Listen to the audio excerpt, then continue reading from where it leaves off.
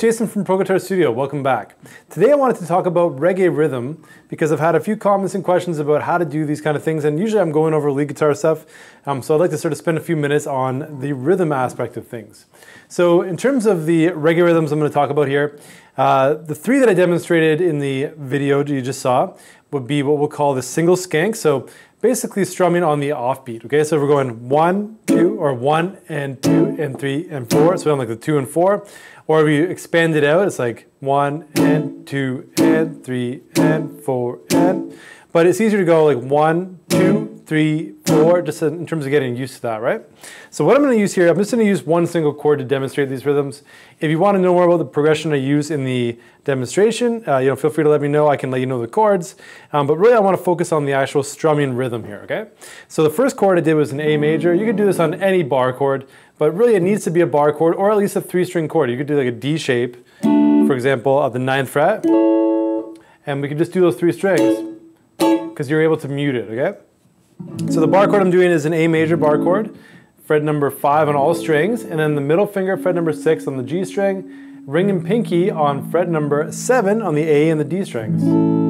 Now it's important to know that I'm really not strumming these strings a lot unless I want to hit a bass note. So I'm mostly, we'll say, focusing on the first 3 strings and sometimes the 4th, even though I'm holding the whole chord. So I could do like this, but I just prefer to hold the whole chord. You can do whatever you want here.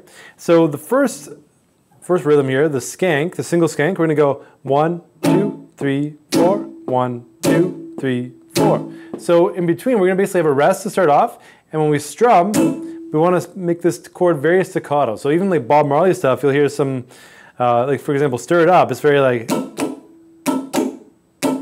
it's barely even heard. They're basically just touching down very lightly, and you almost hear just a tiny hint of the chord. So a lot of what we're hearing there is the percussive elements of the strings being muted.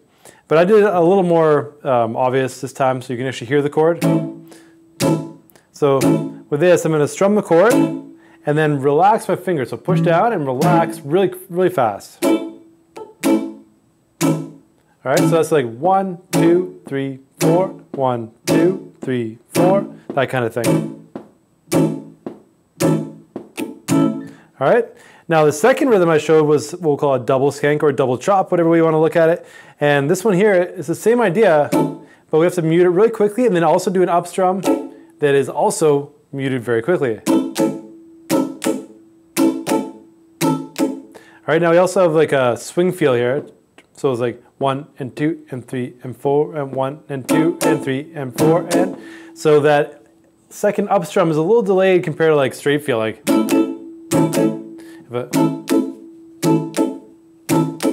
Right, so that swing feel will add a lot, but you could play it straight.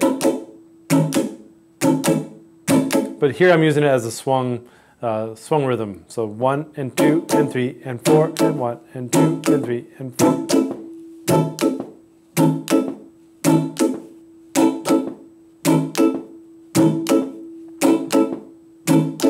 So that's a lot of fun to do. The hardest part I find for most people that want to learn this kind of stuff is really just trying to mute the strings really quickly. And like getting that Bob Marley sound to where it's like,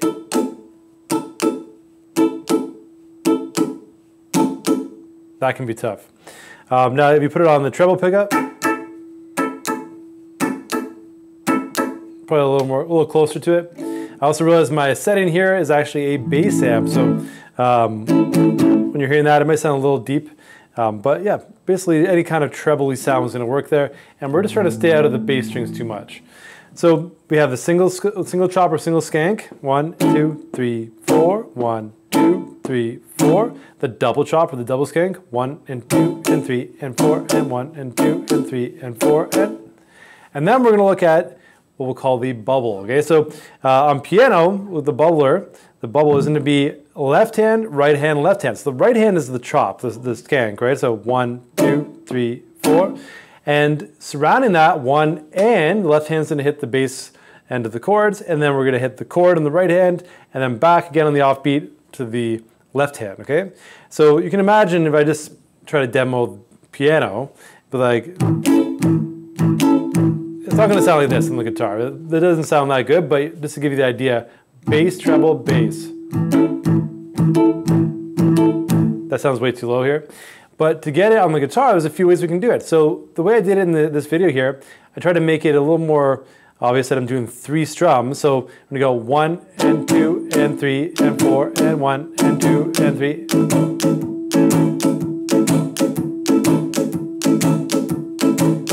So I'm strumming the whole time, 1 and 2 and 3 and 4 and 1 and 2 and 3 and 4.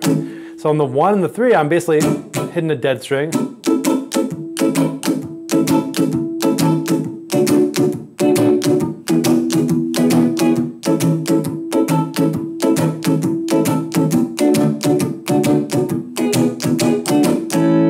All right, now you can also leave out the chop. So this is where it gets interesting. Leave out the single chop that we started with.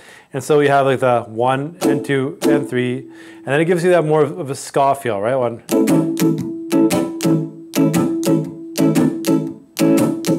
Now we can lengthen that first drum. And that's where it really gets fun. So this kind of stuff I do all the time. Like 1 and, a lengthened and, 1 and 2, muted. And then a really fast and after where the chop would have been.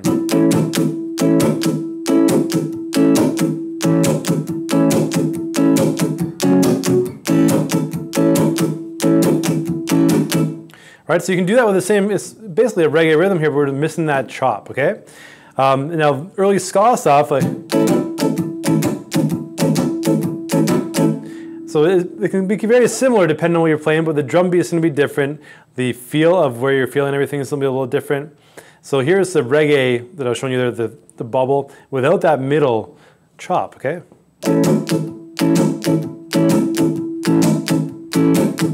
That's what the swing feel. Here's what the straight feel.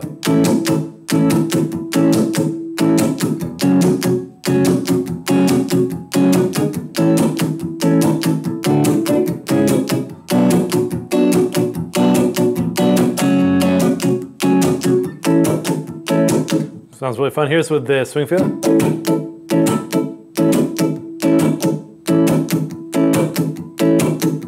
Okay, now without a drum beat, the context can be sort of lost and it sounds a little more like ska when we're doing that. But you can have a lot of fun playing around with it. I mean, play with a reggae drum beat, try to try your own rhythms out, see what you enjoy. But the real foundation is that 1 and 2 and 3 and 4 and. So making sure you get that single chop or single skank to start off and then build on from there. So tons of fun to be had here. If you have more questions about this, please let me know. I'd love to sort of help answer them or figure out where you're at with this. And if you like this video, subscribe, give me some feedback, and I'll see you soon.